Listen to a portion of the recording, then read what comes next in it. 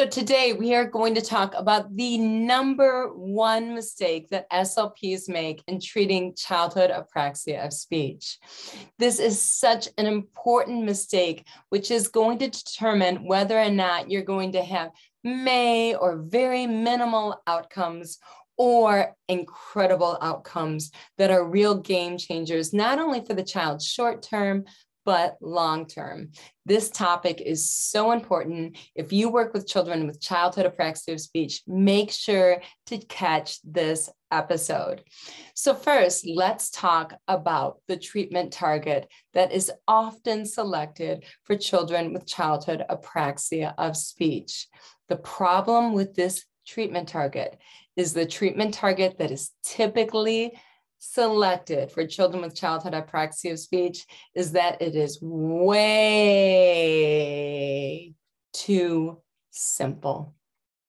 So we talk about this on every single episode, but the lower your treatment target, the lower the gains, period.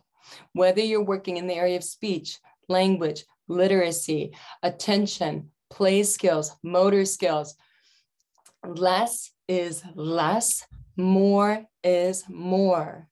When we're working with preschoolers, when neuroplasticity is at its greatest level, we want to create lifelong change. That's only possible if we aim high. So if you're with me, and if you want to create change, and if you want the next 100 years of this child's life to be dramatically different, you can do that as a speech language pathologist, but it's not going to happen if you're going to select low treatment targets. That is a race to the bottom.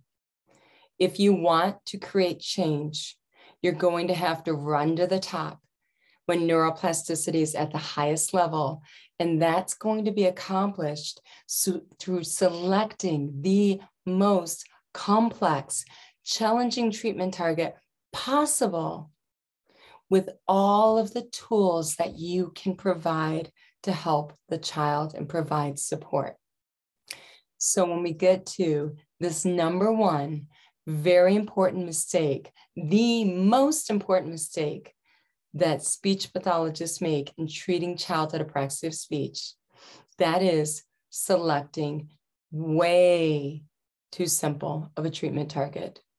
So what is often happening in treating childhood apraxia of speech is that speech language pathologists are getting very far away from what speech is. And what is speech? Speech is a continuous motor activity. It's a continuous motor activity. It's called an open loop activity. It's automatic and it's fast and it's continuous. It's like swinging a golf club, or it's like swinging a baseball bat. It's a continuous movement. So if we take that continuous motor, complex motor action of speech, and we teach it in this very discrete manner of teaching a sound in isolation, or a syllable in isolation. That is the equivalent of trying to teach someone a tennis or a golf swing or a bat or a baseball swing and saying, let's just swing it an inch at a time. And we're going to practice an inch at a time, and you're going to get better at a baseball swing, or you're going to get better at a golf swing. Or if you're like me and you love tennis, at a tennis swing, by doing 1 inch at a time and practicing 1 inch at a time. And at the end, you'll get better at this sport. Well, speech is like that. It's a continuous, automatic, open loop activity, and it needs to be taught in a continuous, automatic motor activity manner. And if you're not doing that, you're very far from speech. So it's going to take a very long time for you to make gains. So we know this when we look at research in other areas as well.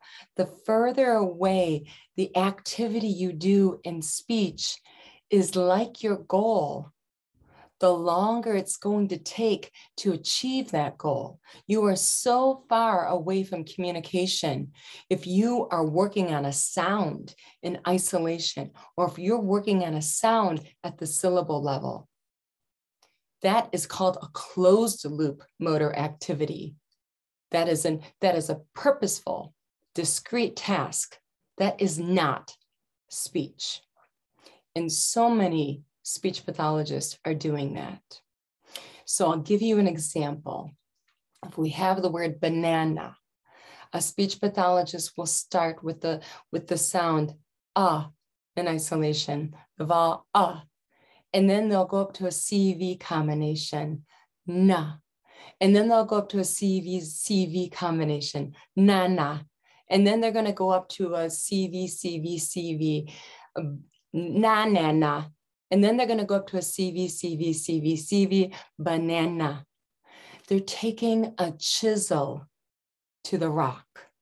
You're taking a chisel to the rock, and you're going to go very, very, very slowly and make progress at a very, very slow rate.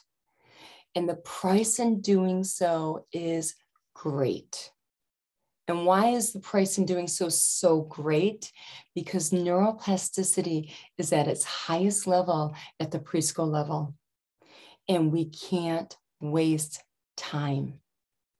If you are a speech language pathologist working in the schools, like myself, you have 30 to 60 minutes a week. You cannot waste time by getting a chisel out and starting at the single sound level, syllable level, bisyllabic level, polysyllabic level, and going for perhaps 80 to 90% mastery before proceeding to the next level with your chisel. Tick tock. So we need to move away from what is far away from speech, which is teaching discrete bits of sound. Not only is the motor act in itself so unlike speech in that it's purposeful and discrete, another thing to consider is that the brain doesn't process individual sounds as it does language. That goes into, some research suggests, a non-linguistic area of the brain, an area of the brain that processes a doorbell sound or a knock. It's not linguistic. So the further we are away from communication, the further you are away from gains, the further you are from creating change in the brain. If you are working on simple, you're creating simple neuronal connections. If you are working on complex, you are creating complex neuronal connections. And that's when the brain is at its greatest level of plasticity. This is when you can change the next 100 years of this child's life. The stakes are very, very high. The treatment target matters a lot. I liken the treatment target to food, okay? If you want to be healthy, food is perhaps about 80% of your outcome when it comes to your body and how your body functions. When it comes to your brain, the treatment target, and this is what my research is finding, is extremely important to the outcome and how your brain is going to function. Once again, I'm going to repeat this again. If you're going for a low-level treatment target, it's a race to the bottom. If you're going for a higher level treatment target, it's a race to the top. It really matters a lot. So you could be doing everything right in your practice. You could be doing every effective strategy when it comes to treating childhood apraxia of speech. And we'll discuss those another day. This is a quick episode. But if you're putting garbage in, you're gonna get garbage out results. And the garbage in is the simple, non-speech treatment targets. Okay, so it's kind of like if you're going to the gym and you're working out and you're doing all the great things with the world's best personal trainer and the best plan possible, and you're stopping off at McDonald's and you're intaking like the treatment target. You're intaking garbage. You're not going to make gains. Your treatment targets matter as much as your food do when it comes to change. It's very important. The more nutritious the food, the better you're going to operate. The more complex the treatment target, the better the gains in the brain and the cascading effects in which the gains are going to have a waterfall effect. And instead of taking that chisel to the rock and going one step at a time at a very slow pace, you're going to take, as Lynn Williams would say, fireworks to that rock.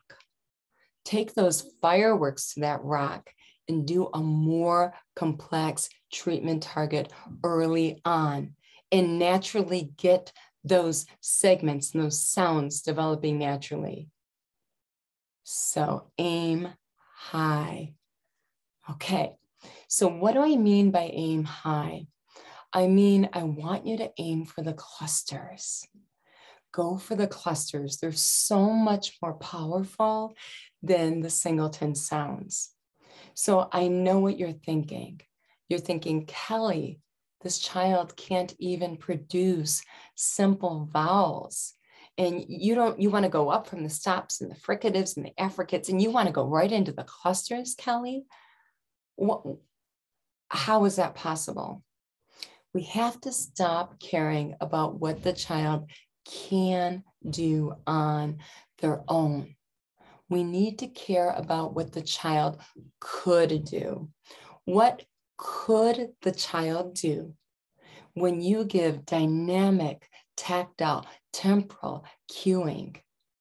When you give 100% auditory cueing and choral slowed speech, when you're giving the visual cues, the touch cues, every cue in your toolbox to produce those clusters, then you're creating change. That is a starting point. When it comes to creating goals for a child, I could care less what they do on their own. I'm an agent of change. You're an agent of change. We're not here to do status quo. We're here to change lives.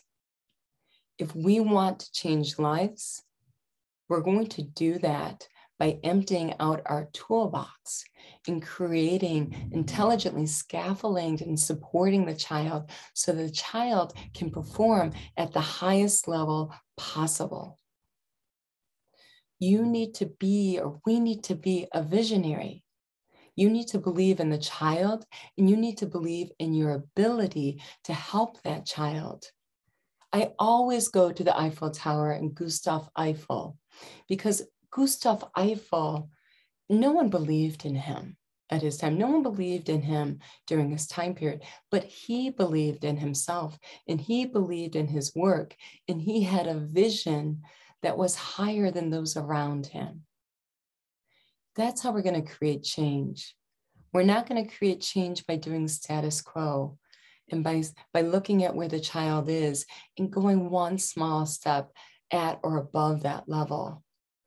We're going to do that by emptying out our toolbox and trying everything in that toolbox to see what works with an individual child and going as high as we can go.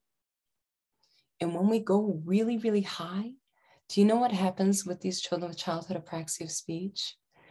The simpler sounds will spontaneously develop.